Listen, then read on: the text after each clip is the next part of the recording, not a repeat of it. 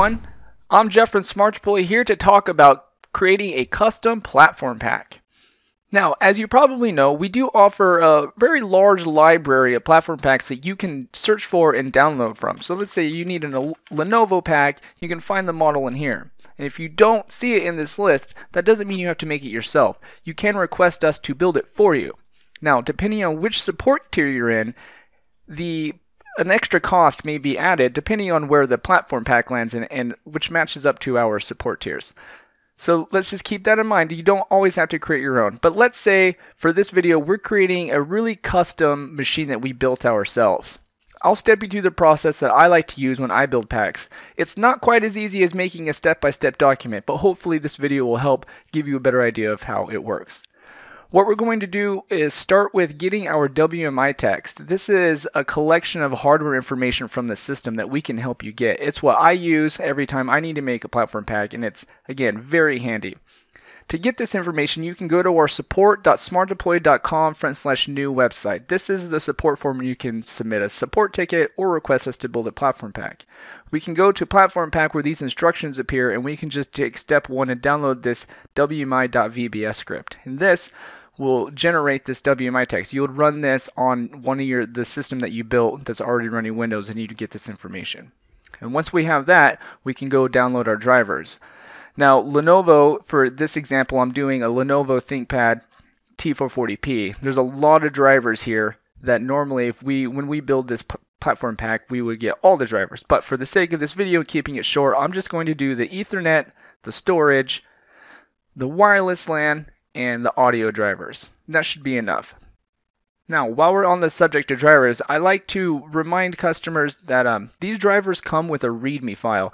This file is really handy to take when you download your drivers because it has a lot of information about the driver. So if we go look at the Ethernet driver, I've downloaded this README, and it has some information on the driver that if you need to go back and review the driver you have in your platform pack, you'd have this driver text that you can open up quickly if you need to extract the driver and verify which version you have, rather than go dig around in the INF. Now, with that said, let's get started. I've already downloaded the 4 drivers that I want to put into my pack. Now, it's easy to get lost in the woods when you're dealing with a lot of these drivers and unpacking them because they come with a lot of files. And so what I like to do is I start with the driver folder on the left, and on the right I have another window that I'm going to make a folder, call it Windows 10, and keep it on the right here. And as I extract drivers and find the ones that I want to include in my pack, I'll copy them to the right, and it's easier to keep track of where I'm at when building the pack. Now I'm going to go a little out of order because I want to start with the Ethernet driver. I haven't extracted this one yet. Different drivers extract differently, of course. Sometimes you can use something like 7-zip and extract, and rather than go through the whole process of the wizard and everything, but we can tell that these aren't the files that we want. So I'm going to get rid of this folder because I don't want it. I'm just going to run the Lenovo driver exe. Lenovo drivers are really good about this. Every OEM is different in how they handle this. Now, it wants a location. I'm going to take my empty extracted folder. Again, this is just how I like to do it, so I can keep track of where my files are. I'm going to extract it here. And then I will uncheck the box. I don't want to install the driver. So now we can see the files that came in this package. I know I don't need anything in the apps folder because I'm just after the driver. So Windows 64, NDIS 65. Alright, so we have our drivers. Now this is a great example of why we want the WMI info. Because we have a couple of drivers here, and we want to make sure that we only take the files that we need. So I'm going to come back into this WMI, and I'm going to search for Ethernet. Now you can see the lines in this section of the driver ID gets less and less specific, but we want to start with as specific as we can get. So we're going to copy this line here and search for it. Now you'll start seeing patterns as you do more and more of these. Vendor 8086, we know this is Intel, and device has an ID in the subsys, and we can get pretty narrow with the driver. Now, we want to search for this line in these files, and the best way to do that is if you go in advanced search options and you can enable searching for file contents, system files, and zipped folders. That's really important for searching for this stuff, because now we'll search for this string and we'll find the one INF that we want to bring over into our platform pack. So next we need to open the INF, and we're going to see which files are going to come with our INF file. We want to get this catalog file, e1d65x64.cat, and that's this one. All right, those two files we definitely want to bring. Now let's look for the source disk files. Now there's a string you can search for, KSF, that's pretty unique, and will take you right to the source disk files of this INF. This is the most important part. This is what we want to look at every time, because this lists the files that this driver needs to function. And this allows us to copy only the files we need, and we can leave all the other stuff behind that came in the driver package. So we're going to take e1d message, nick inst d, nickco4.dll, and then e1d65den and e1d65sys. So you notice that the INF and the catalog file aren't listed here. We do want to make sure that we just copy those first before you go look at this file, so you don't forget to copy those, otherwise the driver won't be injected correctly. We're going to paste that. And I'm going to come back to that information file that I also downloaded, and I'm going to include this in here too. So later on I can look at the pack and just quickly verify that which driver I have installed. Now let's keep going. Ethernet's done. Let's go back to audio. Now the rest of these drivers I have saved us some time and I've already extracted. So in my working folder here, oh, and I can see I've already made a mistake. I've extracted the Ethernet drivers directly in my Windows 10 folder. We want to keep these organized. Really want to make sure we keep these organized in their own directories. When we import this Windows 10 folder into our platform pack, it's going to bring along these folders underneath, and I'll show you that later. And it really makes extracting easier and organization. It's really important. So next I'm going to do audio. Now I've already extracted, oh, you know what, let's just, while we're looking at it, let's take our readme text. And we're going to see what, this is what I meant by, there are a lot of files. We want the Win64, and here we go. We can be sure these are the drivers.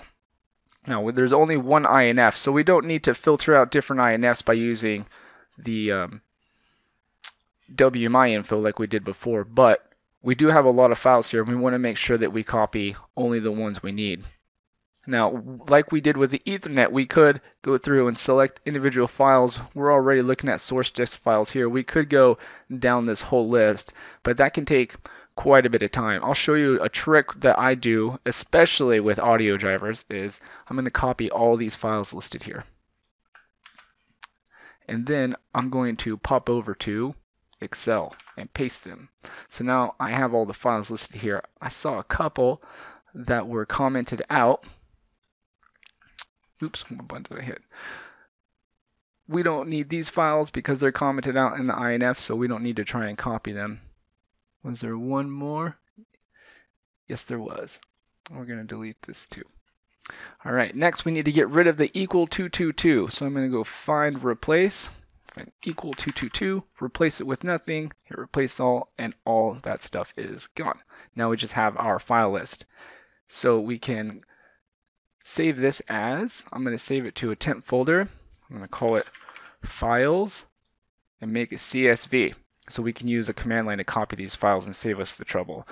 This is particularly important when I mentioned sometimes the audio driver will have more INF, so it'll have even more files here that you don't need. We're only looking at 42. Again, we want to make sure that we only copy the files that we really need. Now with that a CSV file made, I'm going to go to this little command I've made myself that I keep on hand. This is a PowerShell that's going to look at that CSV, and for each item in that CSV, it'll copy it from a source to a destination dir. Super handy. So we can come paste it here, and then let's get rid of this stuff. Our source dir is where we got them all extracted. And paste. And our destination dir is in our Windows 10 folder. And paste. Hit enter, and we'll see all our files, and there we can make sure that we only have the files we need and none of the files that we don't need. And as I want to remind you, the INF and the catalog file aren't listed in that, so you do need to copy these manually. And there. And now our audio driver is complete. Let's keep going. We've got storage. Create a storage folder. I want this README text. I've extracted the drivers. See, go drivers folder, and we have two INFs here. And when you've been doing these driver packs for as long as I have, I can know for sure that both of these INFs are included. I'm going to copy all these. This is very typical for what an Intel storage driver looks like, and you can almost always just take all of the files. Let's go to wireless and continue. Make my wireless folder. I'm going to bring my README. Let's see, drivers, when T. All right, and we have another example of multiple drivers in the same package. So just for good measure, let's close this other stuff we don't need open. We'll go back to our WMI and let's search for wireless. All right, this found it at the top, but this will still work. We can still get the vendor, device, and subsys ID that we're after to make sure that we're copying this, or rather filtering out the correct INF that we want to copy for the dual band wireless AC 7260. Come back and paste, and there we go. Number two INF is the one we're after. We'll close this, and the INF, the catalog file will want to come with, and actually let's open the INF real quick just to make sure and search for KSF to take us to the source disk files, and we need netwbw02 and netwfw02. And all these drivers are easy. They're all given a letter. So we just need these four files: the sys, the dat, the INF, and the cat. And copy, close this, and there. Now we have our wireless driver set. And that's it. That's how we kind of dig into these drivers and ignore the files that we don't need and make sure that our driver is going to import correctly. So the next thing to do now is to open Platform Manager, and that's hidden away in Program Files, x86, Smart Deploy Enterprise, and Platform.exe. Now, once Platform Manager is open, the first thing we do is File, New, and pick a place to save it. I'm building a Lenovo ThinkPad T440p for Windows 10. You can name this whatever you want, but the more detailed you are, the easier it is to keep track of it. With the platform pack made, we're going to right-click Platform Pack, click Add, and we can select one of these manufacturers that we already have preset, or you can choose Other and specify your own. And I'll show you what this does in just a second. So we're going to choose Lenovo. And so it's going to automatically fill out this WMI filter for us, where computer system where manufacturer is like Lenovo. Then I'm going to add the model. Now, this is another area where the WMI text is really handy to have, because the platform pack is going to use this WMI filter to look for whatever you put here to make sure that this platform pack gets applied to the system you're deploying to and only the system that you're deploying to. Now, if we go back to the top of this WMI information, we can see the Win32 computer system product vendor version is ThinkPad T440p. I'm just going to copy this, and that's where I'll paste it, and you can see it fills out computer system product where version is like ThinkPad T440p. Now, you don't have to use computer system where product where version. Like, you can customize this WMI filter to look at whatever value in this WMI text that you are going to need to use to uniquely identify the model of system that you're deploying. Maybe it's the BIOS version, or it could be anything. What a system type, whatever you can find that's unique, that will make sure that it's only the system that you're deploying to. So with ThinkPad T44P in set, we'll right-click, Add.